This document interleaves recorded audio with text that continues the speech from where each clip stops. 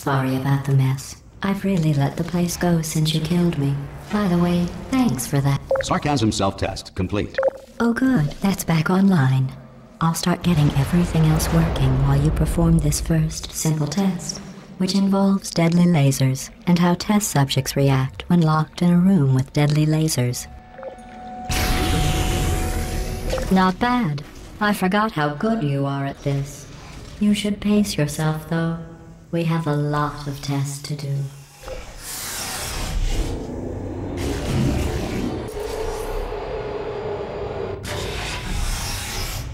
This next test involves discouragement redirection cubes. I just finished building them before you had your, well, episode. So now we'll both get to see how they work. There should be one in the corner.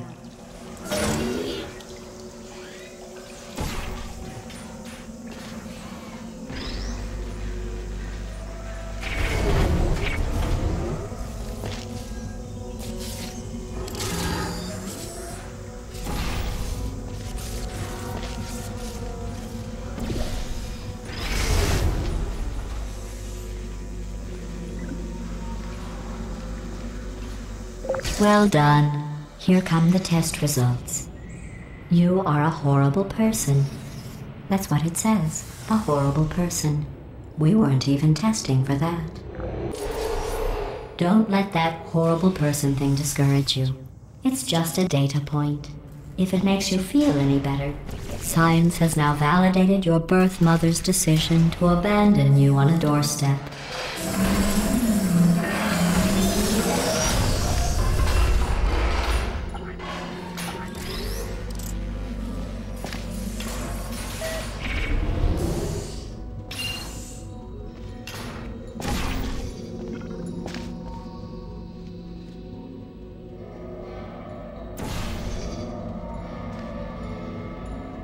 Congratulations. Not on the test.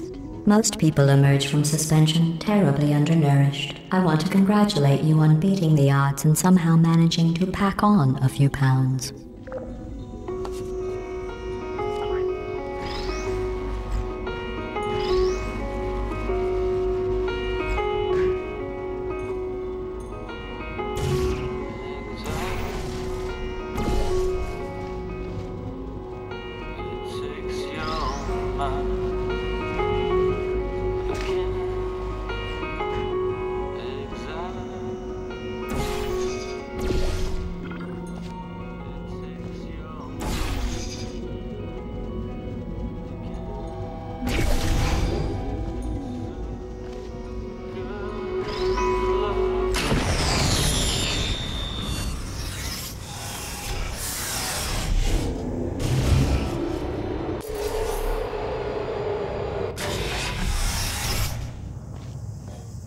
One moment. You're navigating these test chambers faster than I can build them, so feel free to slow down and do whatever it is you do when you're not destroying this facility.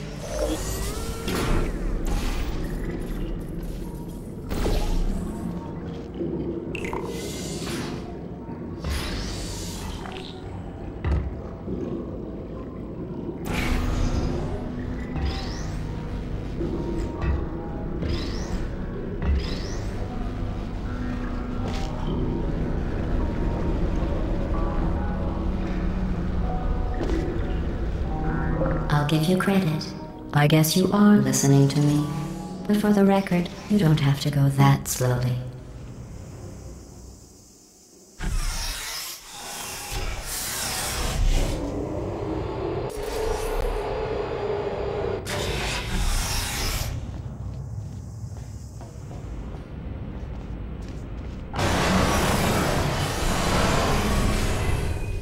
This next test involves the Aperture Science Aerial Faceplate.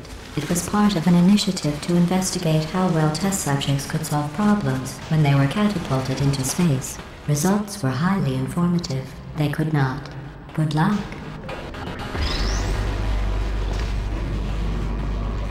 Here's an interesting fact. You're not breathing real air. It's too expensive to pump this far down.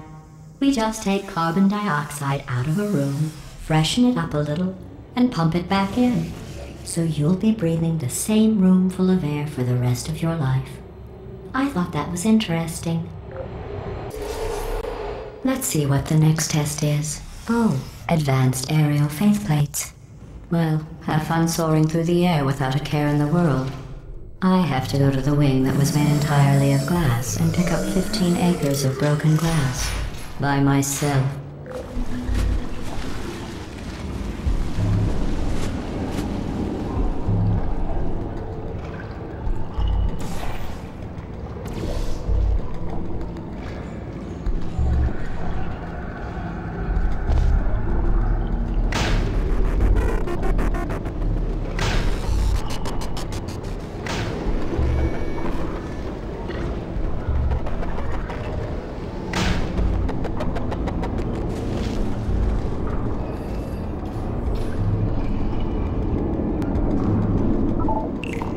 Oh, sorry. I'm still cleaning out the test chambers, so sometimes there's still trash in them, standing around, smelling and being useless. Try to avoid the garbage hurtling towards you.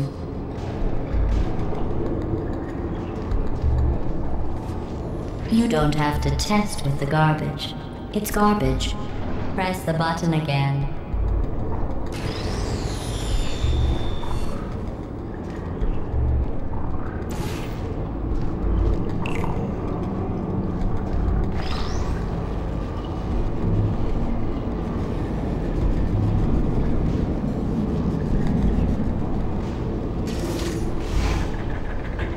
Remember before when I was talking about smelly garbage standing around being useless? That was a metaphor. I was actually talking about you. And I'm sorry. You didn't react at the time, so I was worried it sailed right over your head, which would have made this apology seem insane. That's why I had to call you garbage a second time just now. Did you know that people with guilty consciences are more easily startled by loud noises? I'm sorry. I don't know why that went off. Anyway, just an interesting sight. Oh, did I accidentally fizzle that before you could complete the test? I'm sorry. Go ahead and grab another one.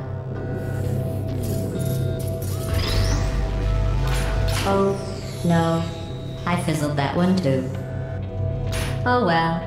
We have warehouses full of the things. Absolutely worthless. I'm happy to get rid of them.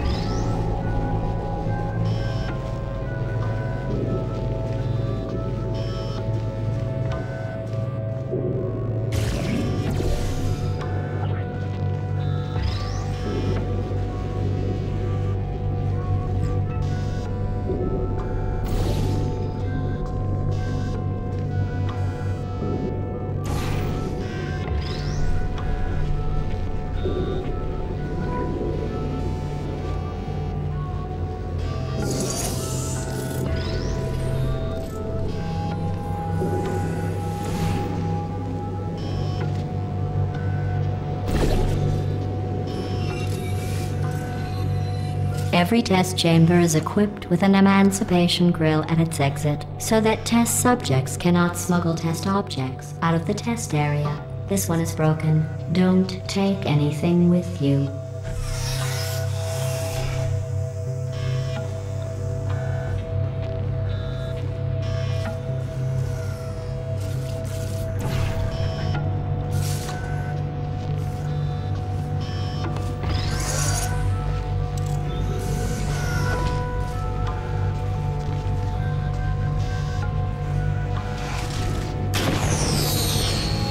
I think that one was about to say, I love you. They are sentient, of course. We just have a lot of them.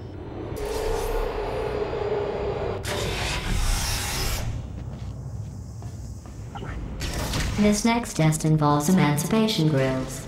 Remember, I told you about them in the last test area that did not have one.